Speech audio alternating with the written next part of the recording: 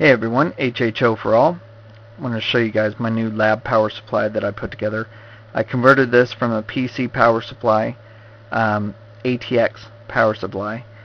That's important because if you try to convert an old AT power supply, chances are the amperage isn't going to be high enough for what you want to be doing. And then also the color coding is completely different.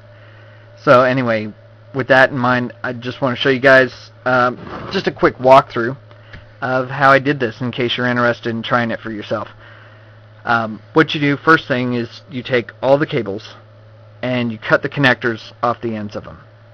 And then you sort out all of your colors, you group them all together, and then you use cable ties or zip strips, whatever you want to call them, and you just tighten them in together and run them all together into a single connector. And you only have to do that for the yellow and the black, because that's all you're going to be using on this power supply, the positive and the negative. And there's two other wires that you will be using. You'll be using the gray and the green, which you'll be connecting to a 12-volt switch. I did that over here. I drilled a hole in front or back, whatever, and I put a 12-volt automotive switch into it. And so that way it's a little more convenient, because obviously you're not going to want to have bare wires hanging out and have to tap them together every time you want to turn it on or off. So anyway, you just flip the switch and then it turns on. Real simple. Nothing to it.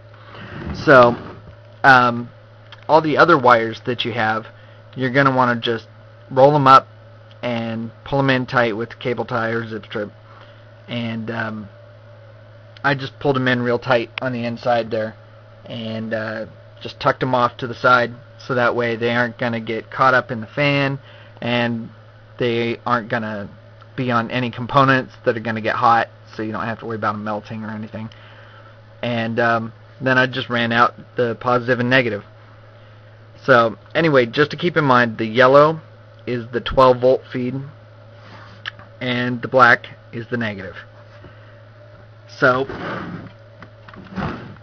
over here I've got this 12-volt positive going over to my 15-amp breaker, and then I've got the wire running around to my 15-amp amp meter, and then you've got your positive that goes over here to your alligator clip. And same thing with the negative.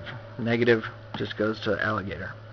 So anyway, that's that. This is new lab power supply.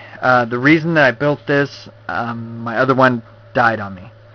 I was testing out one of my fuel cells, and I had a short in it, and there was just too much power that went across the line, and the circuit breaker didn't trip, and it fried it out. So lucky for me that these are cheap enough that you can get one for under $40, and then the amp meter I got on eBay for I think $5 or $6, and the circuit breaker for about the same price. So you're talking about $50-$55 to put it together yourself, plus the switch. I think that's like $2.99 at an auto parts store. So anyway, that's that. If you have any questions, just let me know. I'll be glad to walk you through it. HHO for all. I'm out of here.